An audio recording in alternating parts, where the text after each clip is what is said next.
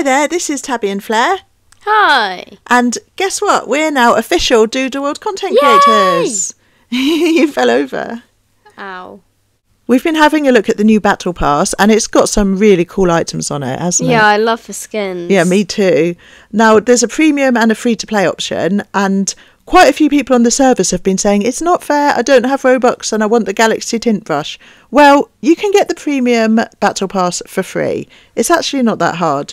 We've been running some numbers and having a look how long it would take for free-to-play or premium players who don't want to spend or don't have the Robux or the gems for the 6,000 for the premium pass. So it's actually pretty easy to get this for free. Assuming that you're a completely free-to-play player, you will be getting 200 Robux after playing for an hour and a half every day. It'll probably take you almost that to do the daily missions. And if you want this, you're going to be wanting to do the daily missions to unlock all the tiers.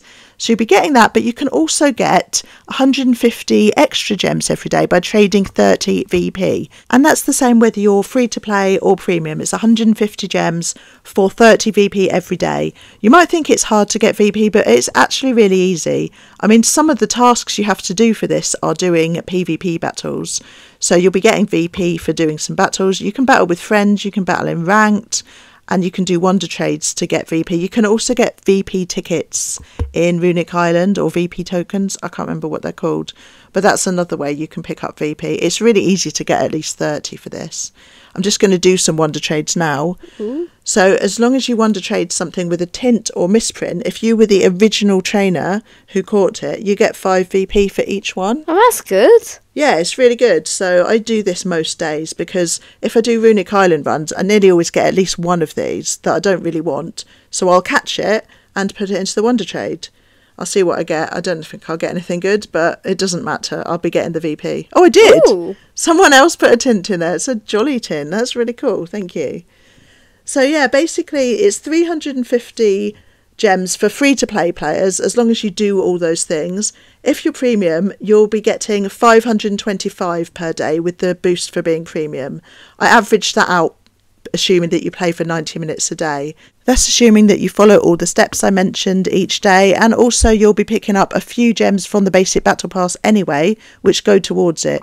We worked out that premium players should hit the 6,000 gems by day 13 of doing this, and free-to-play players should reach it by day 16. And for completing the premium pass, you do get rewarded with 6,000 gems, so it basically pays for itself. Now, not everybody, I'm looking at you, Flair, maybe wants to do that hard work, and some people, and that's fine, have decided to spend Robux and get their stuff early. Maybe. So, Flair, what did you do with your Galaxy tint brushes? I'm going to use one on my wall freeze. Okay, that sounds cool. That looks so good. Oh my gosh. Yeah, so it also gets the Galaxy Aura. I love the Galaxy tintbrush. Yeah, are you glad you used it on that one? Yeah. It looks good. And what about your second one? I need to use that on my hat tricks. Definitely. Okay. Gonna use it. Okay. What will it look like? Let's see. Oh, that looks so good. I love it. Oh, I love that. And I'm still jealous of your Valentine skin. Mm-hmm. It's so pretty. So basically, that is what the tint brush looks like, and that's how to get the premium battle pass for free if you don't want to spend Robux. You can also spend Robux like Flair did. Yeah.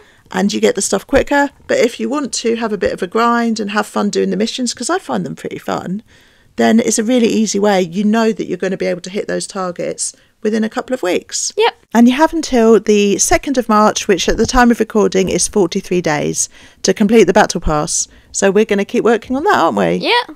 And we'll see you soon. Thanks so much for everyone who supported us on our way to getting content creator status. All right, bye.